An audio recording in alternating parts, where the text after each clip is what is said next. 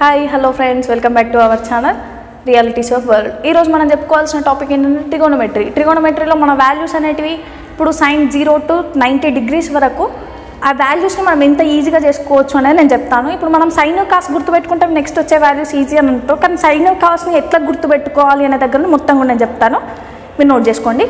First values మనకు కావాల్సినవి ట్రిగోనోమెట్రిక్లో sign, cos, tan, cot, sec, cosec. Next వీటి యొక్క రెసిప్రోకల్స్ రాస్తానంటే రెసిప్రోకల్స్తో వీటి ఆన్సర్ చేసుకోవచ్చు. ఫస్ట్ నేను రెసిప్రోకల్స్ రాసుకుంటాను. sin θ equals to 1/cosec θ. ఆటోమేటిక్గా cosec θ ఈక్వల్స్ టు 1/sin θ అనేది అవుతుందండి. Next cos θ equals to 1/sec θ. ఇది కూడా ఆటోమేటిక్గా sec θ అనేది 1/cos θ అవుతుంది. cos θ equals to 1/sec θ. వీటిని రెసిప్రోకల్ ఐడెంటిటీస్ అని అంటారు. Next tan θ equals to sin θ/cos θ. ఇందులో ఇప్పుడు ఈ θ వాల్యూస్ అనేవి నేను 0 to 90 degrees వరకు చెప్తానండి. 0 to 90, 0 degrees, 30 degrees, 45 degrees, 60 degrees, 90 degrees. ఈ వాల్యూస్ని నేను సైన్లో, కాస్ట్లో, tan, cot, sec, cosec వీటిలో ఎట్లా గుర్తుపెట్టుకోవాలని చెప్తానండి. జీరోకి నువ్వు పైన నేను కొన్ని ఐడెంటిటీస్ రాస్తాను, అవి గుర్తుపెట్టుకుంటే వాల్యూస్ అనేది వస్తాయి. ఇది గుర్తుపెట్టుకోండి. √0/4 0 దగ్గర రాస్తున్నాను. √1/4, √2/4, √3/4, √4/4. ఈ వాల్యూస్ అనేవి మీరు గుర్తుపెట్టుకుంటే కింద వాల్యూస్ సైన్, కాస్, ఈ వాల్యూస్ అనేవి మనకి ఈజీగా చేయడం అవుతుందండి. ఈ రెండింటితో ఈ వాల్యూస్ అనేవి కూడా మనం చేస్తాం. Next sign value 0/4 equals to 0, 0/√0 equals to 0.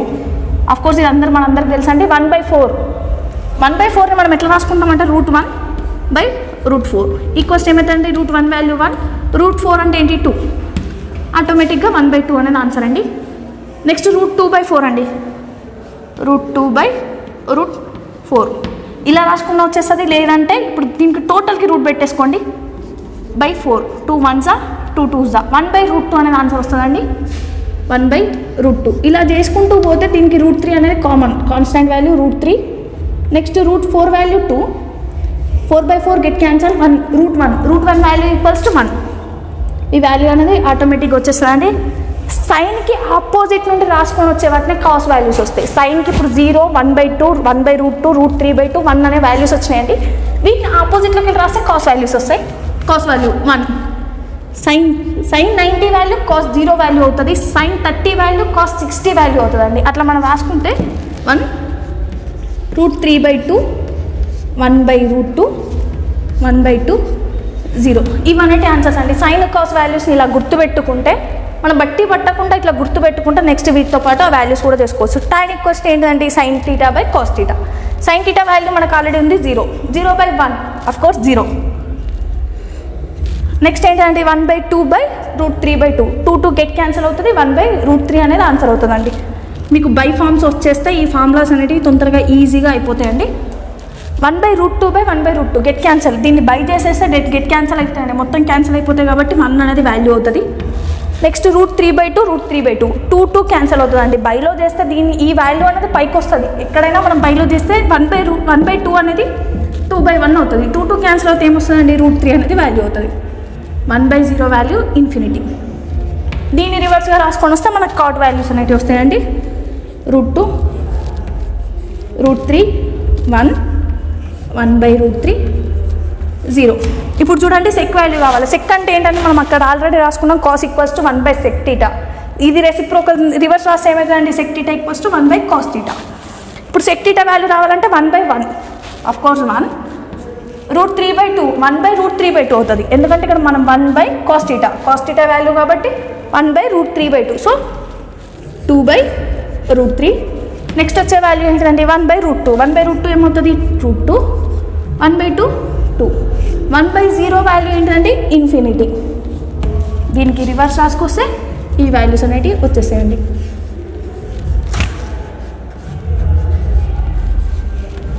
ఈ వాల్యూస్ని ఇలా గుర్తుపెట్టుకుంటే మనకు తొందరగా వచ్చేస్తుందండి. ఈ వాల్యూస్ కనుక మనకి ఈ సైన్ కాస్ వచ్చేస్తే మొత్తం వాల్యూస్ అనేవి వచ్చేస్తాయండి. మీరు నోట్ చేసుకోండి. ప్రాక్టీస్ చేయండి, తొందరగా వచ్చేస్తే ఈ వాల్యూస్ మాత్రం గుర్తుపెట్టేసుకుంటే టోటల్ కూడా వస్తుందండి. మనం ఇందులో నెక్స్ట్ టాపిక్ వచ్చేసి పైథాగోరియన్ ఐడెంటిటీస్. ఇవన్నీ మనం ఈక్వేషన్ సబ్స్టిట్యూట్ చేసినప్పుడు ఈ ఐడెంటిటీస్ అనేవి ఉపయోగపడతాయండి. ఐడెంటిటీస్ రాస్తాను చూసుకోండి. ఇందులో 3 ఐడెంటిటీస్ ఉంటాయి. వాటిని మనం మల్టిపుల్ మెథడ్స్లో అంటే మల్టిపుల్ ఐడెంటిటీస్గా రాసుకోవచ్చు. ఇందులో నేను రాస్తాను 3 identities. sin square theta plus cos square theta equals to 1. Second one, sec square theta minus tan square theta equals to 1. Next third one,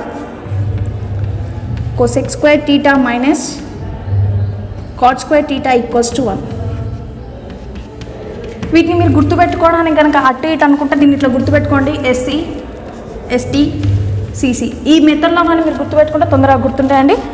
sine cos, yes sine cos, check tan, cosec cos, ఇట్లా ఇట్లా మీరు గుర్తుపెట్టుకుంటే ఇవన్నీ ఈక్వల్గా తొందరగా అయిపోతే దీన్ని మనం రాసుకునే మెథడ్ అనేది సింబల్ని చేంజ్ చేయడం తెలుసు కదండి. Sine square theta equals to 1 minus cos square theta ఈ మెథడ్లో రాసుకోవచ్చు. కాస్ స్క్వేర్ టీటా రాసుకోవచ్చు. ఇది ఒక్కటే కాదండి, ఏ వాల్యూనైనా అలా రాసుకోవచ్చు. ఆ మెథడ్లో మనం ఈక్వేషన్లో సబ్స్టిట్యూట్ చేసుకుంటే ఆన్సర్ అనేది వచ్చేస్తుందండి. నెక్స్ట్ మనం ఇందులో వచ్చే వాల్యూస్ వచ్చేసి next right angle ట్రయాంగిల్లో values theta values ఎట్లా కనుక్కోవాలో మనం చెప్తామండి. ఇప్పుడు రైట్ యాంగిల్ ట్రయాంగిల్ నేను గీస్తున్నాను. ఈ రైట్ యాంగిల్ ట్రయాంగిల్ ఇది టీటా అంటే యాంగిల్ వాల్యూ అనుకుంటే ఈ యాంగిల్కి ఆపోజిట్లో ఉన్నదాన్ని ఆపోజిట్ సైడ్ అంటారండి. ఆపోజిట్ సైడ్ దీన్ని హైపోటెన్యూస్ అంటారండి. కర్ణము తెలుగులో హైపోటెన్యూస్ అంటారండి. నెక్స్ట్ ఇది వచ్చేసి అడ్జసెంట్ సైడ్ అండి. Adjacent side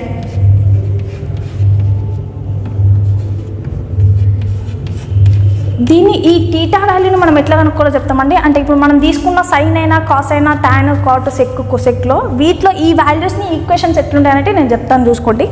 next sine theta equals to first sign value చెప్తున్నా. సైన్ యాంగిల్ని కనుక్కోవడానికి రైట్ యాంగిల్ ట్రయాంగిల్లో ఉపయోగించాల్సిన ఫార్ములా ఏంటంటే opposite by hypotenuse. Opposite side అంటే మీకు ఇచ్చేటప్పుడు ఆపోజిట్ అని ఎట్లా ఇవ్వాలండి. ఇందులో వాల్యూస్ ఇస్తాడు ఆపోజిట్ బై హైపోటెన్యూస్. ఇదేంటంటే పైథాగరస్ ట్రిగోనోమెట్రీ. అందులో వాల్యూస్లో తీసుకోవడానికి అయితే ఆపోజిట్ బై హైపోటెన్యూస్. నెక్స్ట్ వచ్చేది సైన్ అయిపోయిందంటే నెక్స్ట్ కాస్ టీటా యాంగిల్ని కనుక్కోవడానికి అడ్జసెంట్ సైడ్ బై హైపోటెన్యూస్.